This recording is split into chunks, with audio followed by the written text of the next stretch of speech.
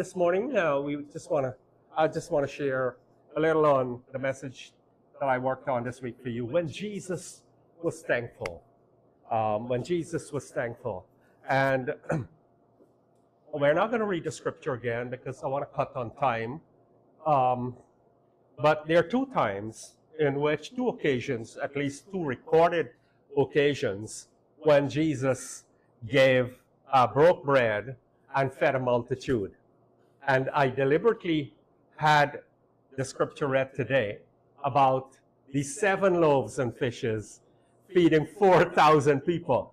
Because some of you might be saying, hold on a minute, that's not the 5 loaves and 2 fishes and 5,000. It just so happened there are 2 miracles, and sometimes we forget the other one. We forget the second one, right? But there are 2 occasions in which Jesus fed 5,000 and then 4,000.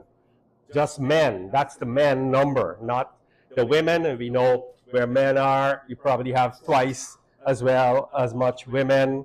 If we look at how churches are these days, you probably had much more people with children. Who knows how many?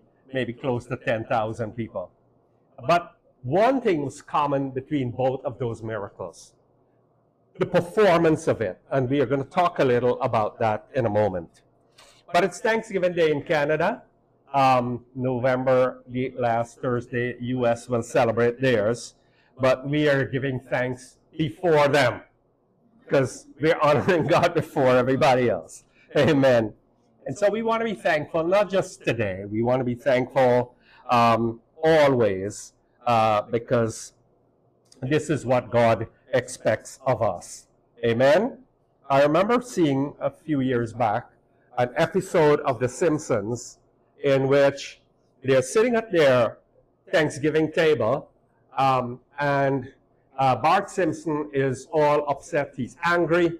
And, Marge says, well, today's the day for us to be thankful. And he says, he pouts, and he says, what is there to be thankful for? He's probably upset over something wasn't going his way.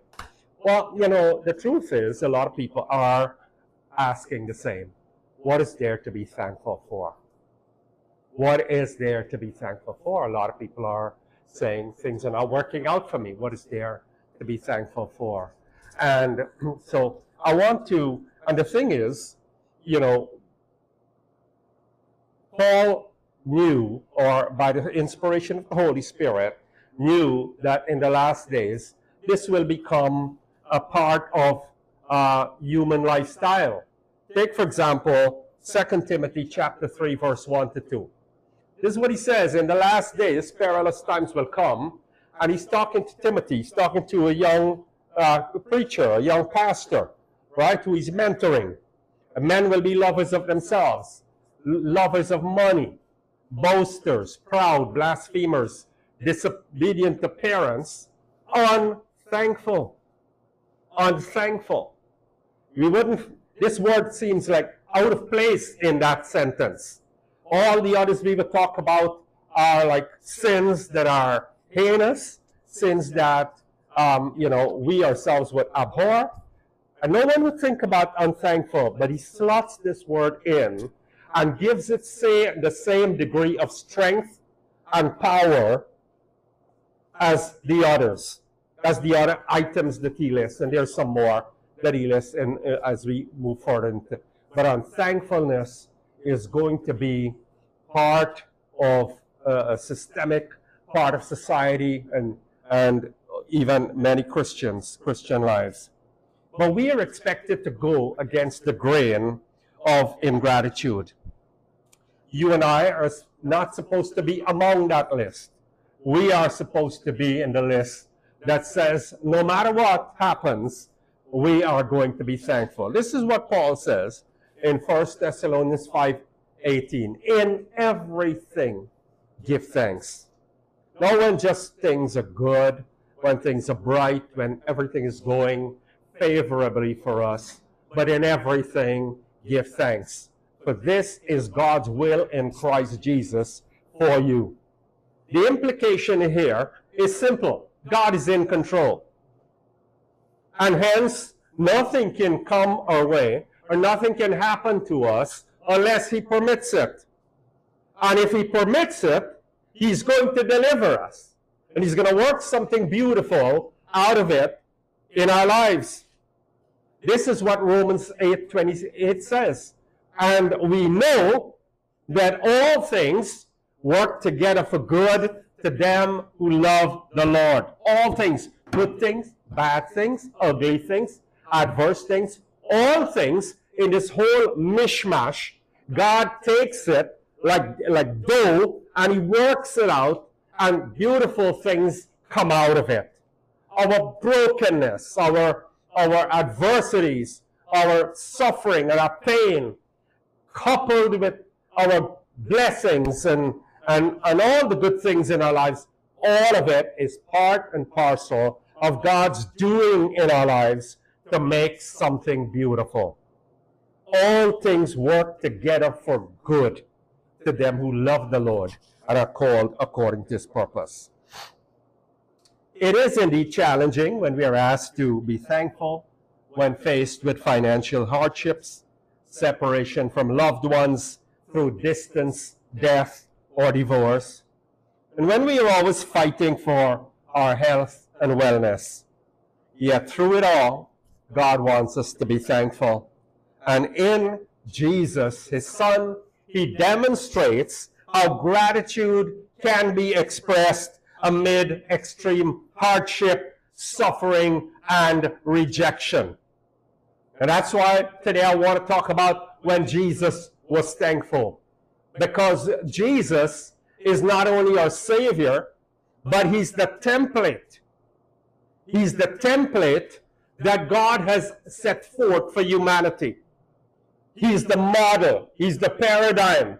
He's the one who has come to live life not just for us, but as an example to us of what is possible. We need to understand this.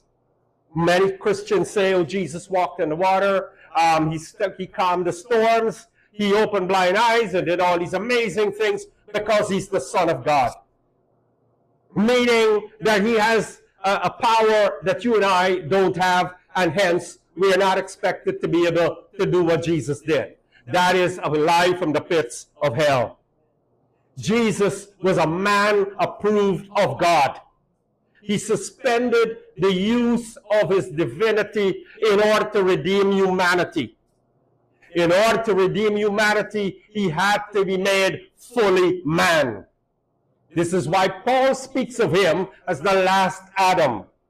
The first Adam, through his disobedience, caused the fall of humanity. For redemption to happen, whoever wants a rematch must come under the same condition as Adam did. Must be made like Adam. Must be another Adam. And I thank God that Jesus is not the second Adam, which many books have. The Bible says he's the last Adam.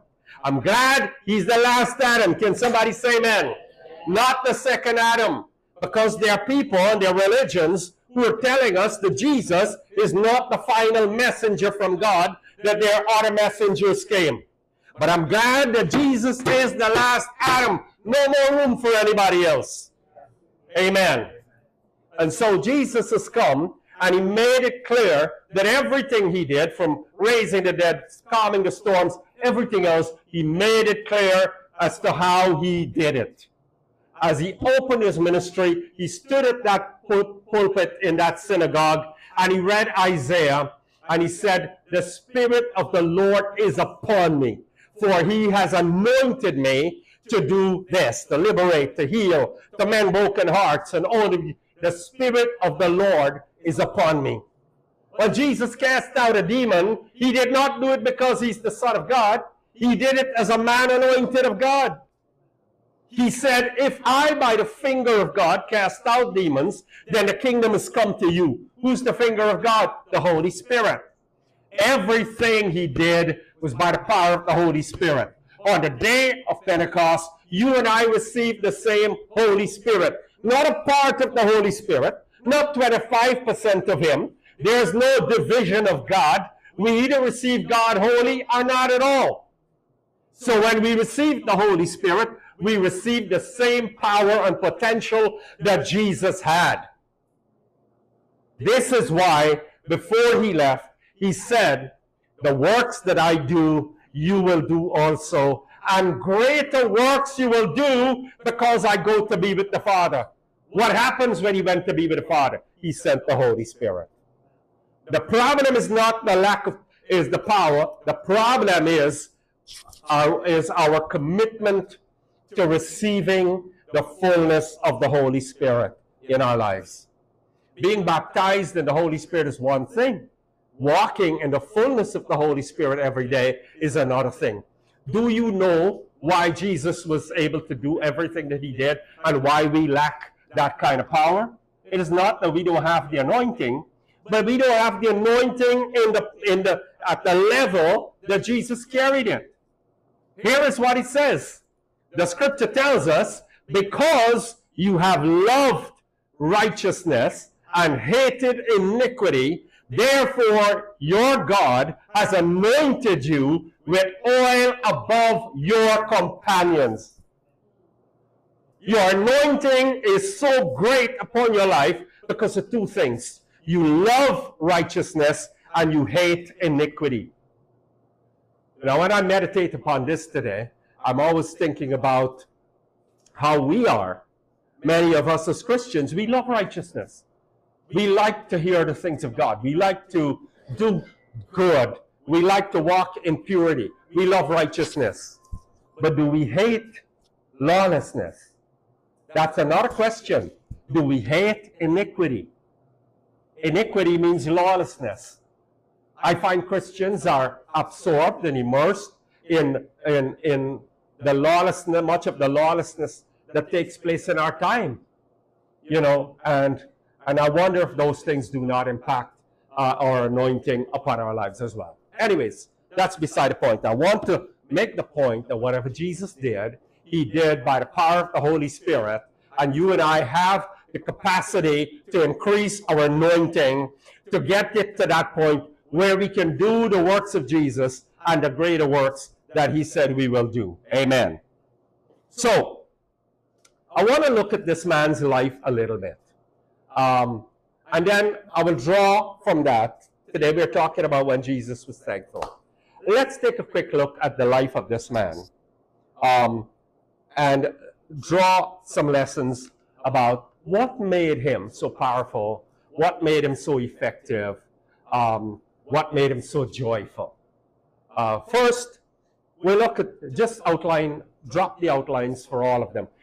Look at him, where he was born. You and I, most of us, are born in a better place than Jesus was.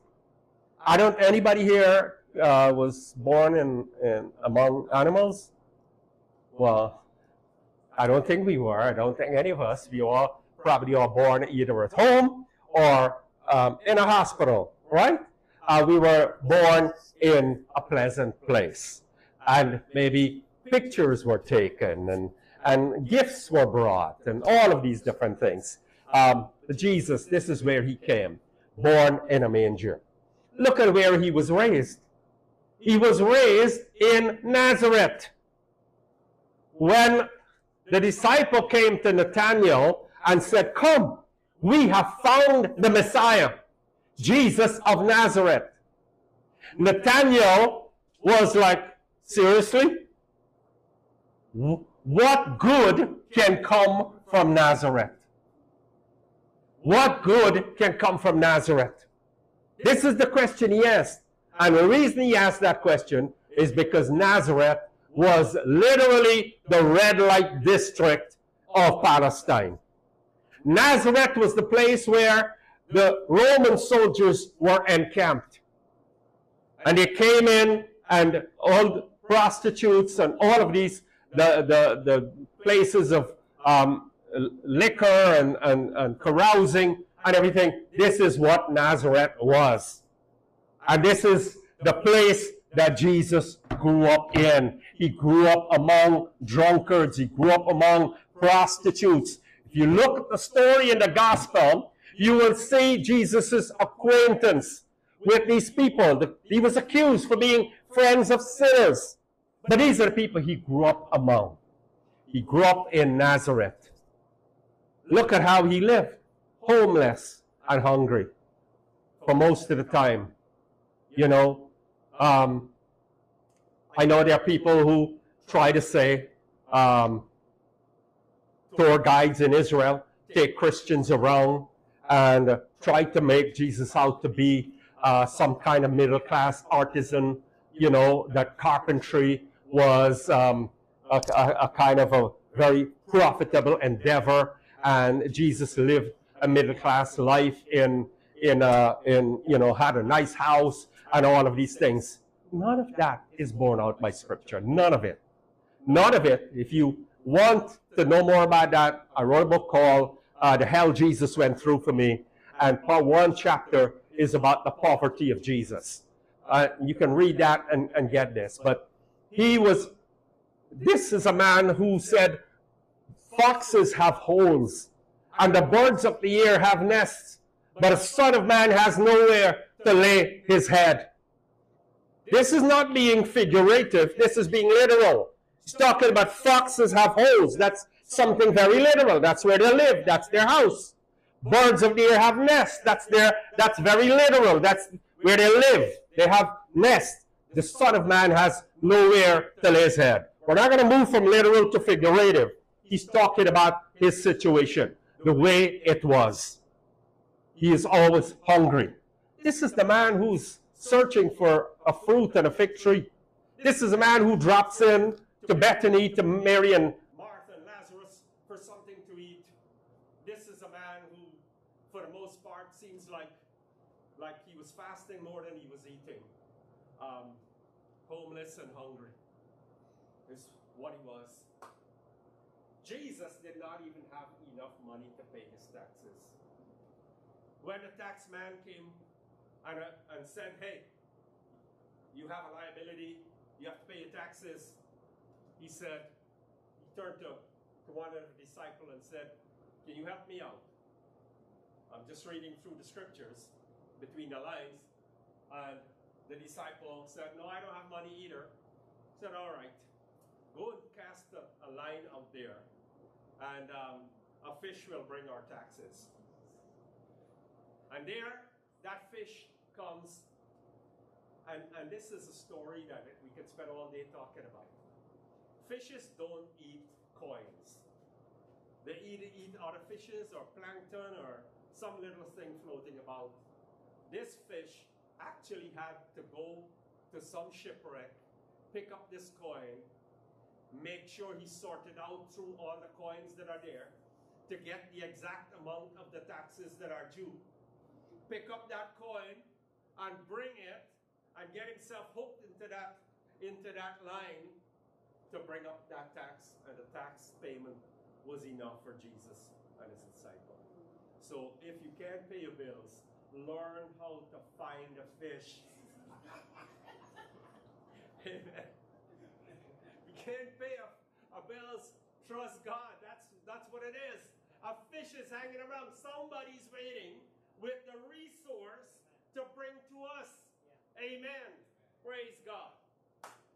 Jesus, when it came to the end, he did not even was able, could to Uber a donkey.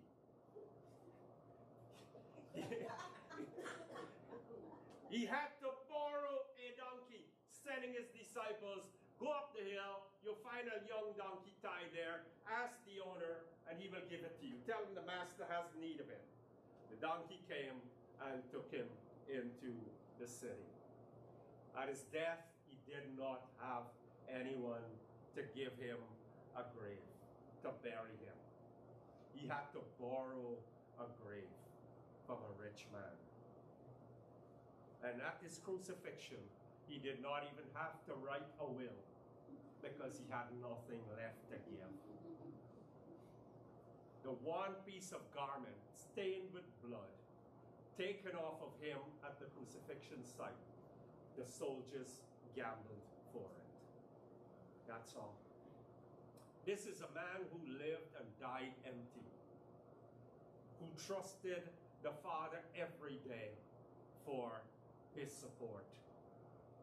A man like this, born under such circumstances, raised in such an environment as Nazareth, always without resources that would probably give him a little more comfortable life. This is the man who is our Savior. This is the man who changed the world. And this is the man who, if many of us find ourselves in this kind of condition that he was in, would be like Bart Simpson, find it very difficult to be thankful. Like Bart Simpson, somebody in this situation would look at their lives, look at their ancestry, look at their circumstances, consider all the suffering, the difficulties, and they would ask, what is there to be thankful for? Was Jesus thankful? I want to just touch on a few areas to show how, in spite of this kind of harsh life and experience that Jesus went through, he never failed to be grateful for life. Let's go to the first. Be thankful for the little we have. We have more than most people, and gratitude is a multiplier. I got that last line whilst I was taking a sip of my coffee and Tim Hortons working on this message. Gratitude is a multiplier. In both cases, when Jesus shared bread, before he shared that bread, in one case 5 loaves and 2 fishes, in another case 7 loaves and a couple of fishes. Jesus loved fish and bread. After he rose from the dead, he met his disciples. Do you know what he asked for? Fish and bread. He loved fish and bread. If you like fish and bread, you have a dietary appetite like Jesus. But in both cases, Jesus looked at his multitude and like, how in the world will 5 loaves or 7 loaves feed all these people? And then he found the answer. He gave thanks. No, he didn't break and give thanks. He broke, then give thanks. He broke the bread. He gave thanks, then broke the bread.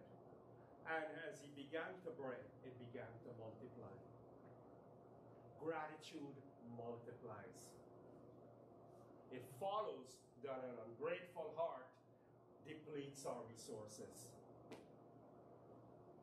Amen? When we are ungrateful, when we are unthankful for what we have, the little we have reduces. The mathematics works both ways. If gratitude multiplies, then gratitude will reduce the little that we have. So these stories taught us something important about how Jesus was able to navigate life despite the paucity of resources that was available to him. With a thankful heart, he was able to increase what he had. Amen. Gratitude is a multiplier. Say that with me. Gratitude is a multiplier. Amen. So have a grateful heart, not a discontented heart, not a complaining heart, not a heart that always finds the negative in situations, but looks for the positive. There is always a silver lining behind every dark cloud. Can somebody say amen? Amen. We learned that when we were in primary school. Behind every dark cloud is a silver lining. Don't allow the dark cloud to get you into a place of despair, fear, anxiety, and worry that you can't see beyond to see that silver lining. There is always a silver lining. Something wonderful, something glorious, something beautiful that is hiding behind this facade. Dark clouds always roll away. You know that? They always move away. They're only there temporarily. They only blind our eyes to the beautiful light and beauty beyond for a moment. But if we just look at the dark clouds and, you know, just lament life, then things are not going to work. We are not going to see the beauty that lies behind. Second, be thankful to God for opening our eyes to see Jesus as Lord and giving us the Spirit to aid our understanding of heavenly truths. It's warm in here. If you have some water, you can take a sip. All right, you can follow me, and we don't want you to faint. There's some water out there if anybody needs. Please help yourself. Thankfulness. We ought to be thankful because of revelation. I think we take it for granted that we are Christians and how we became Christians. You and I, wherever you were converted, whether it's an open-air street meeting or in a church or a friend witnessing to you somewhere, it doesn't matter. But think about it. You were in probably a church, a crusade, an open-air meeting. The same message was heard by maybe 50, 100 people. And when that altar call was made, maybe 5 or 10 people out of the 100 went up to that altar and surrendered to Jesus. You know what happened? The eyes of those 5 or 10 people were opened to see something beautiful, something wonderful that was hidden from the eyes of the others, that they couldn't see. You and I are here because God opened our eyes and we saw Jesus Christ as Lord. How is it that we've given our hearts and our lives to a man we never saw? How is it that we are prepared to die for somebody we never met? How is it that you and I would lay down our lives, hopefully, for Jesus? A man who we've never met, whom we've never seen, certainly not physically, and whom we have served, and things were not always rosy for us. For the most part, we suffered and we experienced hardship more than the blessings we received, because this world is not our own. This world is governed by the prince or the god of this age. And so you and I are strangers and pilgrims in this world. Yet, in spite of all of that, we continue to embrace Jesus and would gladly give our lives for his cause. Why? Because God has opened to us things that many others cannot see. And Jesus wants us to be appreciative of this. I thank you, Father, Lord of heaven and earth, that you've hidden these things from the wise and prudent and have revealed them to babes. How many are not stumbling over the gospel, saying the preaching of the gospel is foolishness to them that perish? How many are not in this place where the gospel is a stumbling block to them? Yet to us, it is the power of God. Hallelujah. We cherish the gospel, the same thing that is despised and condemned and criticized by millions. You and I read and we enjoy and we say, your word is to me more than necessary food. And like the prophet, I've eaten your word and it's sweet. So we thank God. Be thankful. Let us be thankful to God that we are able to read the scriptures and make sense of it. That we are able, that God has opened our eyes. It's not something of our doing. It's a work of God. There is no way you and I intellectually or mentally can come to any conclusion that Jesus Christ is Lord. None. None. Jesus is walking with his disciples for years. These are men who have seen him raise the dead, heal blind, leprosy, still the storms, teach amazing things. Nobody like him before.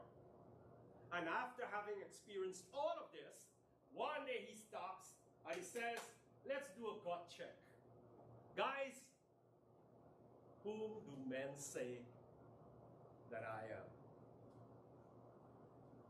You would think that would be a simple answer, wouldn't it?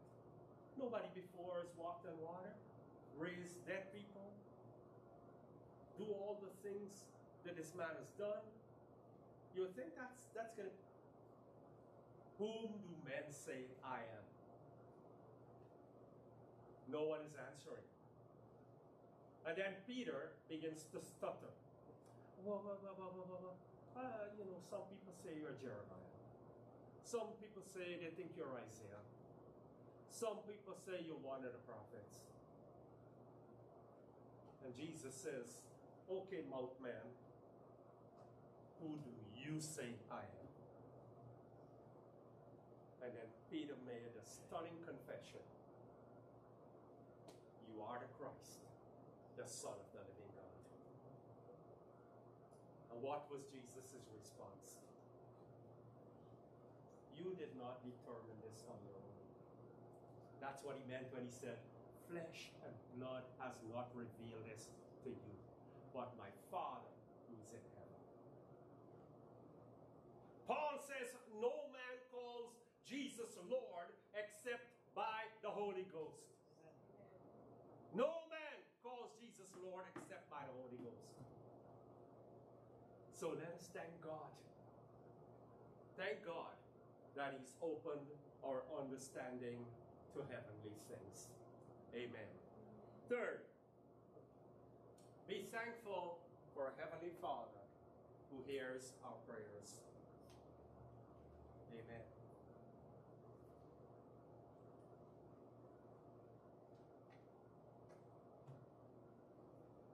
At Lazarus' burial site, Jesus lifted his eyes and said, Father, I thank you that you have heard me, and I know that you always hear me. Because of the people who are standing by, I said this, that they may believe you sent me. You always hear me. I thank you that you have heard me. I thank you.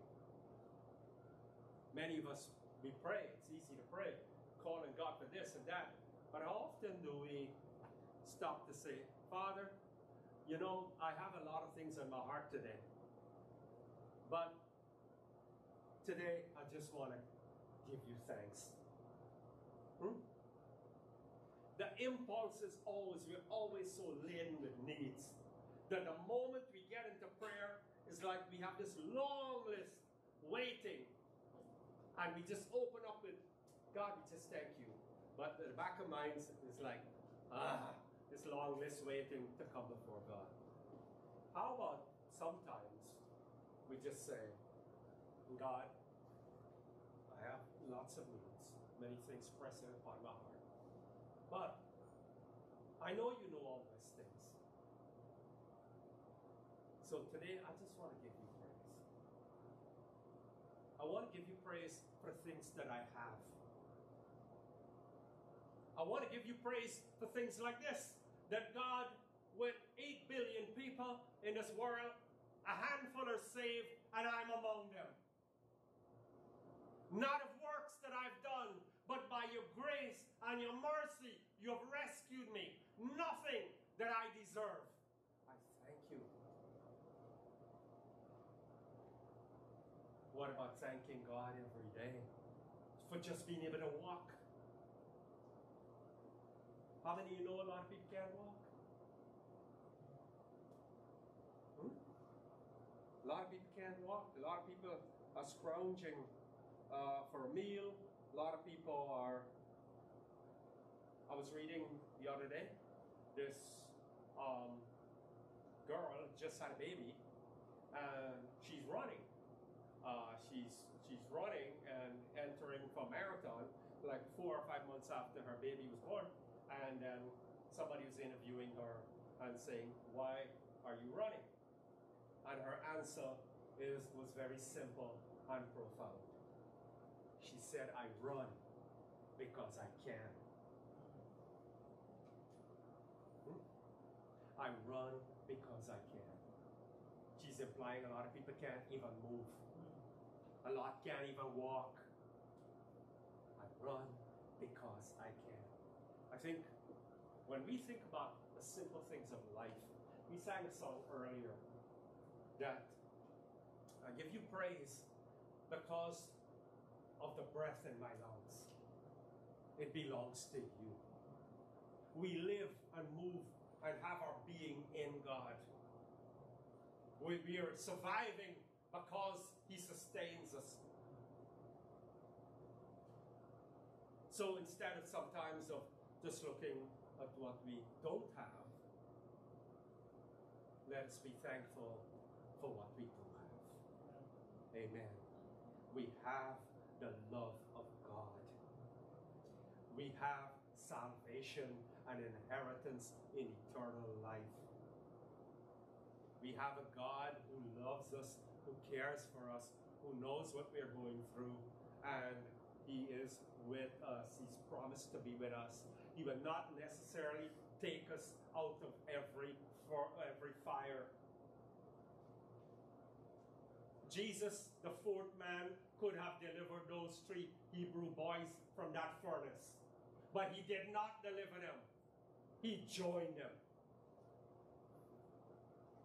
So even in the midst of our suffering and hardship, we can be sure that I will be with you always, even to the end of this age. He's with us. Amen. Praise God. And once He's with us, the fire will not overcome us. The fire is there for a purpose. It is to take the things from us that bind us. Do you notice what happened after they came out of the furnace? The Bible says the fire did not singe their hair. If you go through fire, the first thing that happens is your hair frazzles and disappears, burns out. Their hair wasn't touched. The smell of smoke was not on their garment. But watch how selective this fire was. It burned the ropes that bound their hands and feet. How else could they be walking in the furnace with Jesus? Amen. Amen. So sometimes God does not deliver us from the furnace, but He will be with us in it. That's the assurance we have. When you go through the waters, they will not overflow you. The rivers, when you go through the fire, they will not burn. It will not burn you. The Lord has given us this promise. And finally, be thankful for Jesus' sacrifice of Himself for our salvation. Amen. Amen. And we have this here, another giving of thanks. We celebrate communion every first Sunday of the month. And one of the things we do is we emulate the sacrament Jesus initiated and which He asked us to do until He returns. But look at what He did. As they were eating, Jesus took bread, blessed, and broke it. Notice again, just like the 5 loaves and the 7 loaves, He blessed, then broke. All right? And gave it to the disciples and said, "Take, eat, this is my body." Then He took the cup. And maybe a miracle of expansion and multiplication took place here as well. Unless that was a very big loaf of bread. You have 12 strapping men eating a loaf of bread, and those people ate. They ate. Communion for them was a substantial thing, not the little wafer that we have. We went to this church on 290 Traders Boulevard next door at their dedication of their church building. It's an Orthodox, Greek Orthodox, and they were having communion. in their mass, and as the communion is being served, we are sitting there. I don't know how many of you were with me that day, but we're sitting there, and they put a big loaf of bread in my hand, and I'm like, okay, is this for the whole bench?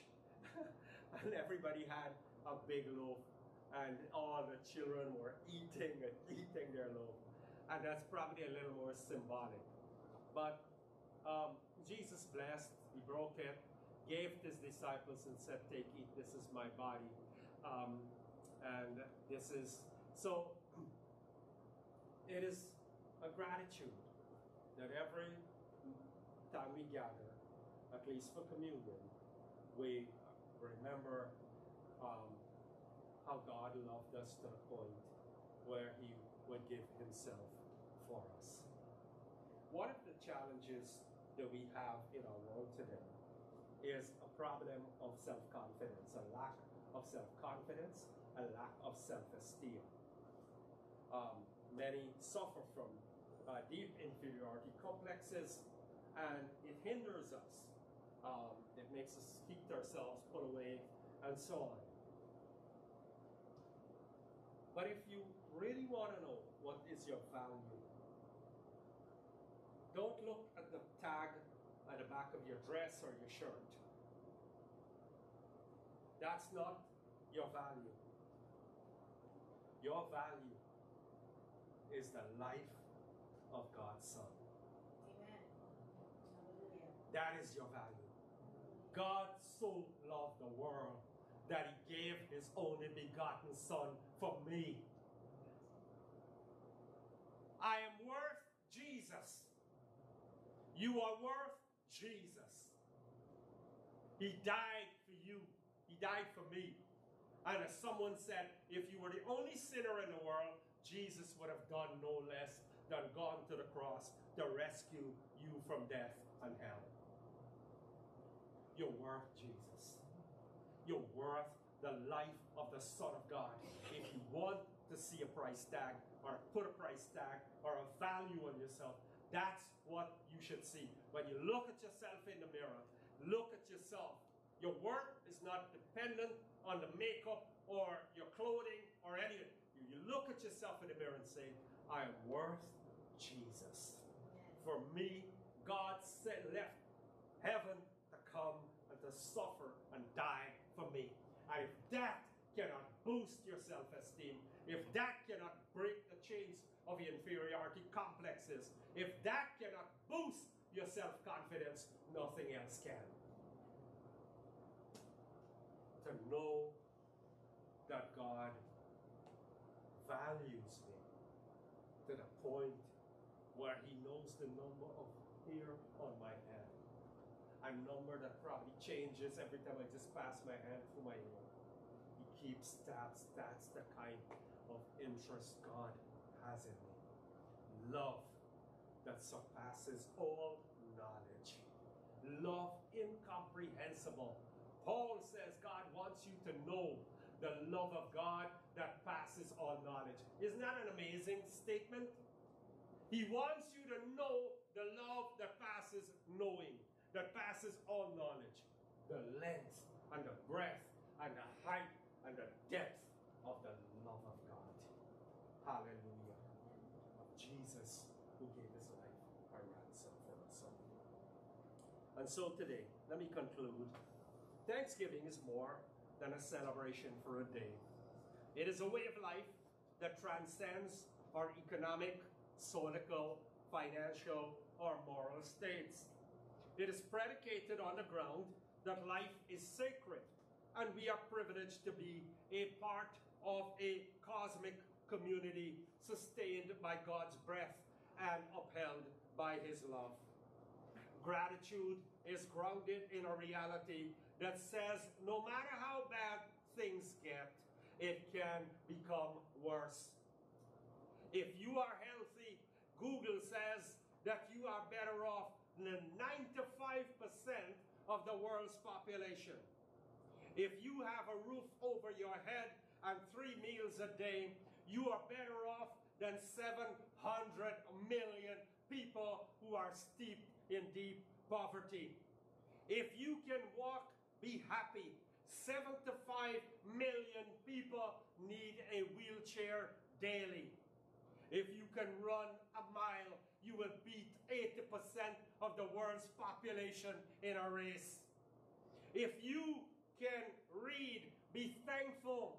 More than 60 million of children of primary school age are not in school because of civil conflicts and poverty that require them to join the workforce. Don't be miserable. Don't be discontented. Be thankful. For this is the will of God in Christ Jesus concerning you. May God bless you. Let's all stand. Hallelujah.